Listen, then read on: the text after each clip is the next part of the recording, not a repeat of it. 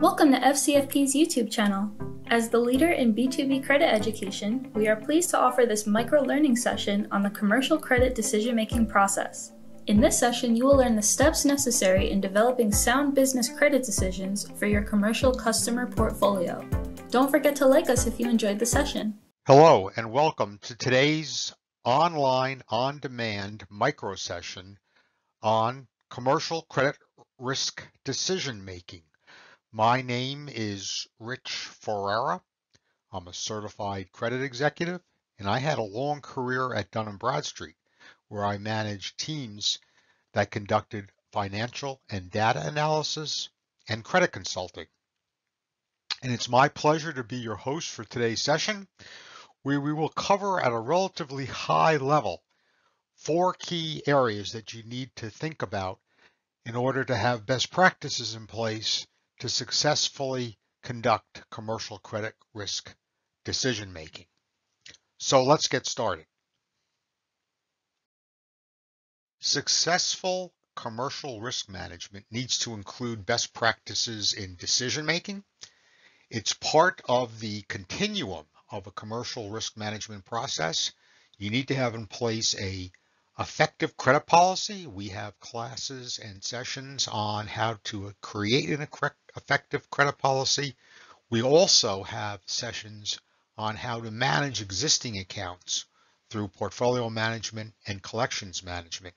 Today, we're going to focus on decision making, how you need to make decisions with best practices to onboard new customers. If you have all of this entire process in place, you will see improved cash flows and profits for your business. With respect to credit decision making for new customers, here are some of the specific questions credit professionals need to ask themselves.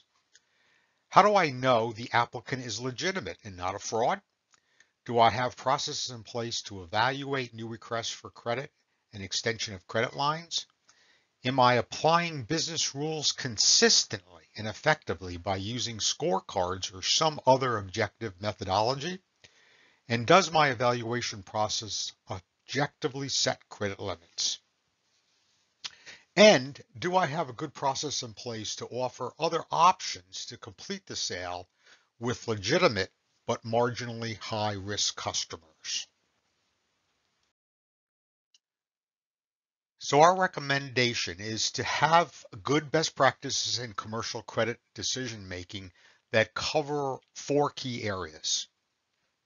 They're at the bottom of the screen here, and they include knowing your customer, evaluating your customer, applying business rules, and then setting credit limits and terms.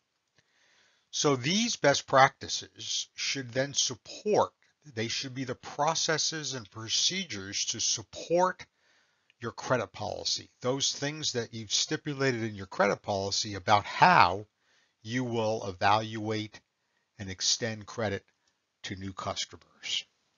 And we're going to cover these 4 areas in a relatively high degree today.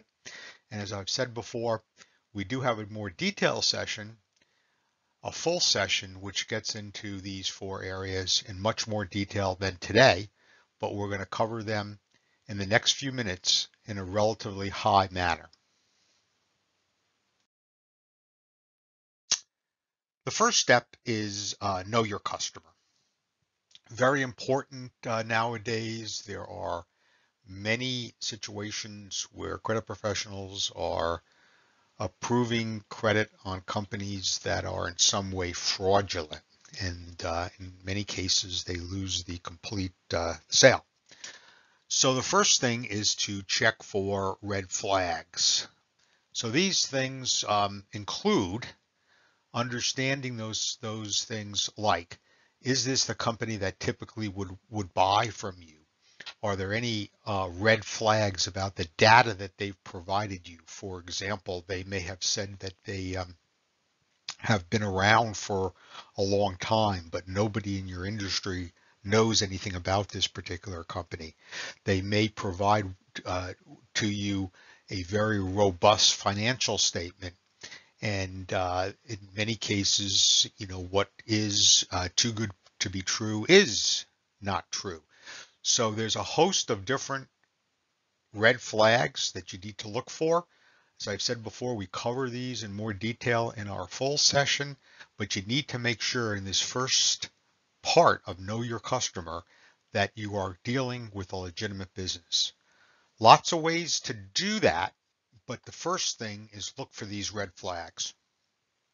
Once you know that you are dealing with a legitimate company, then you need to acquire and understand other data elements from this business that wants to obtain from you unsecured open book credit. The kinds of things that you should understand here is who owns the business, who runs the business, are they different than the owners, what is the line of business of this company, and then is this the type of business that usually buys from you, where are they located, do they have branches, how many employees, is there anything in the news about this particular company that is either positive or negative? Closings, for example, of branches would be something negative. Expanding operations with additional branches would be something positive. Once you've acquired all the demographic type data, the master data to build up a dossier of data on this company, you could obtain it either from your credit application or from a third party that acquires this kind of data on businesses. You then need to acquire and understand trade and bank references and call those references and find out from the third party, the trade supplier, or the bank, what is their relationship with this company that it wants credit from you.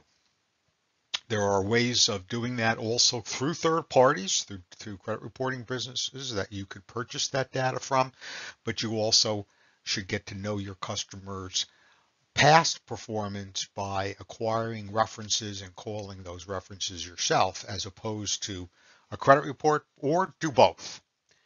Now, financial statements are hard to get. In many cases, though, you may require a financial statement as stipulated by your credit policy for certain transactions. Some industries require more financial statements than others, but many businesses will require them on large transactions. And then you should be familiar with how to evaluate a financial statement, and we'll talk about that in a little bit. And then also consider obtaining scores. Third-party providers have scores, credit scores, financial stress scores, and you should failure scores, and you should make an attempt to acquire those when necessary. When you've acquired all the data in the knowing your customer step, you should then evaluate your customer. First of all, of course, stop if there's any potential fraud. Then evaluate the other data elements for some risk. For example, could be that the risk in the other data elements is that the principal has been part of another business that had a failure. You should also then evaluate the trade and bank references that you've acquired either on your own or through a third party.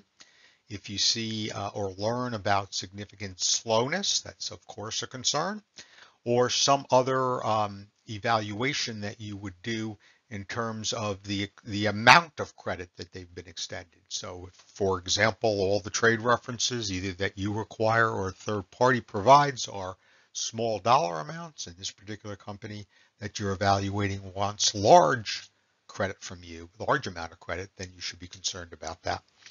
You should also then, when you do get a financial statement, use ratios, spread the financial statements, including the statement of cash flows. There are some ratios that are better than others for trade credit. We cover those in the full session. And then if you've acquired scores, you should understand the value and the purpose of those scores because they can be very helpful to you in the upfront credit evaluation process. The next step is based upon your evaluation. You should then set up some rules that will make decisions for you. They could be rules that you put down on a piece of paper. They could be in an Excel spreadsheet. They could be in some more sophisticated third-party provided software package. There are both subjective rules that you would create on your own, and then perhaps some more objective type rules that you could build in using third-party data like scores.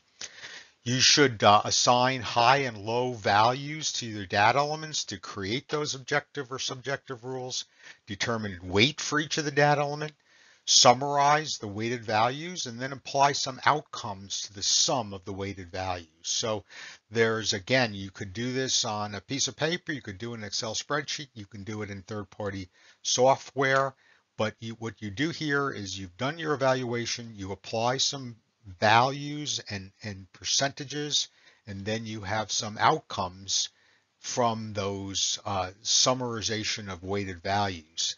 And the outcomes is where you begin to take some actions, make some final decisions. So you to set credit limits and terms.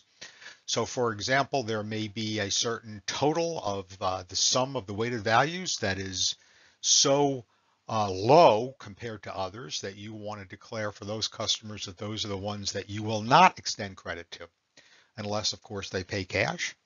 You should then also have different ranges where the credit limits for certain cohort groups could be different for the different summed up values, and then also use those ranges to set the terms based on how risky that total sum of the weighted values looks to you in terms of how that customer is likely to be able to pay you back. And then last but not least, you should be prepared for those that this process, the applying business rule process, defines as unsatisfactory for you to extend open book unsecured credit. You want to be prepared with some alternatives to unsecured open book credit. So of course the alternatives are that you could ask for a financing statement, you could look for guarantees. So those are all alternatives for the customers that you determine are not creditworthy for you to extend unsecured credit. So that ends our micro session on best practices in commercial credit decision making. We've covered know your customer, evaluate your customer, apply business rules, and set credit limits and terms. These should support your policy. So these processes and procedures using these best practices should support the policy that you laid out in your credit policy on how you will approve and onboard new customers.